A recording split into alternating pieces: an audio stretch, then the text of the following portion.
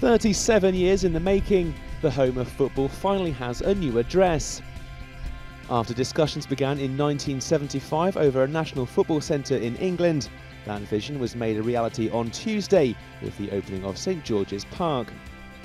Not only will all 24 of England's teams use the site in Burton-upon-Trent as their permanent training base, the centre is hoping to promote grassroots participation and help more coaches earn UEFA-recognised qualifications as England looks to unearth its stars of tomorrow.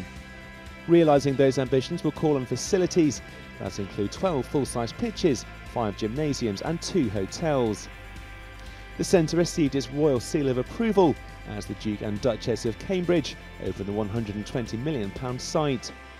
A patriotic moment for FA Chairman David Bernstein to lay out the mission statement for St George's Park.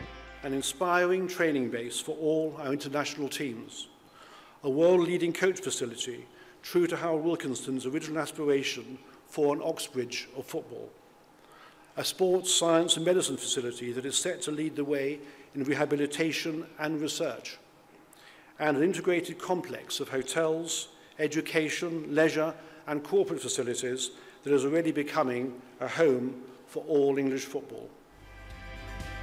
The men's senior team have already moved into their new home as they prepare for upcoming World Cup qualifiers against San Marino and Poland.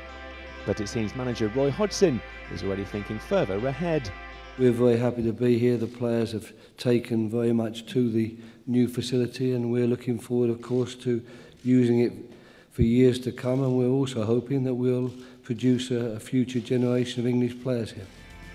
With a strong emphasis on youth development, Captain Stephen Gerrard, who has been involved with England since schoolboy level, wishes he could do it all over again. When you're a young kid, you want to come to places like this, and you see the dream, you see legends up on the wall and players who you aspire to, and if you're an 8-year-old or growing up here, this is an unbelievable place to come to and to learn and to grow and to improve, and hopefully one day you can achieve your dream here. And I'm rather hoping, like everyone else on the top table here, that the work that will go on here and the amount of effort we'll put in here to help produce players and coaches will lead us one day to that elusive World Cup victory. As the sun sets for the first time over the newly opened St George's Park, it seems a new dawn in English football is just beginning.